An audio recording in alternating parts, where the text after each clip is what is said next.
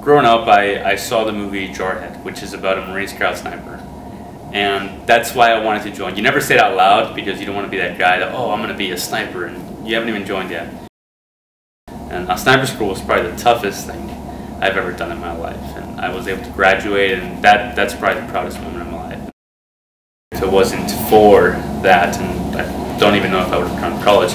Education is very important to me. I think that a lot of veterans don't take the opportunity that is presented to them when they leave the service to use their GI Bill and to use the Yellow Ribbon program to go to school. I hope to use this to better myself, and I know I am.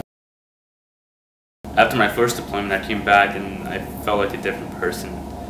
I mean, you join the Marine Corps and you go through all these processes and you become a different person, but after being in combat, you come back and you realize that you're not the same person, you're different. And you feel different, and you feel like no one understands you. And you have all these issues that you want to talk about, but the only people that you can talk to about it are the guys that you deployed with.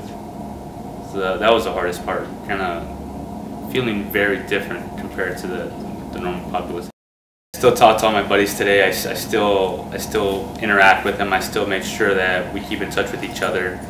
It wasn't easy, and sometimes you realize that your family, as much as they are your family and they love you no matter what, that they just don't understand you because, well, they weren't there and they're not going to understand you. So support system, and by that I mean the veterans, the guys that you serve with. I mean, I can meet a Marine infantry guy tomorrow and be great friends with him just because I know that he went through the same things that I went through.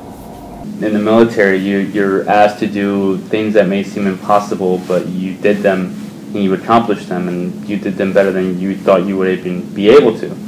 So I'd have to say that doing so much with so little for so long, now I honestly feel like I can do anything.